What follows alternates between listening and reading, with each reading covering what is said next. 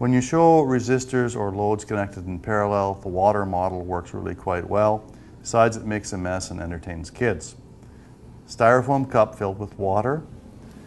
Often when we're talking about energy, we talk about water at a high level leaking to water at a low level through each load.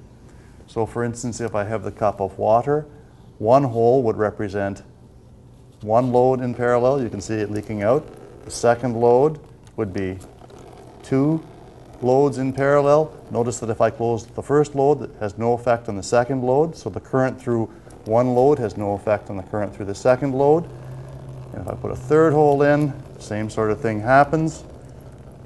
Students can also understand that if I want to keep the level of water in the top at the same level, I'd have to pour more and more water in as the water leaks out through more and more loads. Resistors in parallel are much like resistors leaking energy through different loads. Another thing this can show is that different size bulbs connected in parallel have different currents.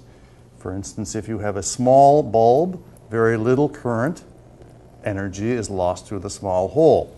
If you have a larger bulb beside it, represented with a larger hole, it obviously takes more current. More energy is released through the second bulb. This bulb would burn brighter.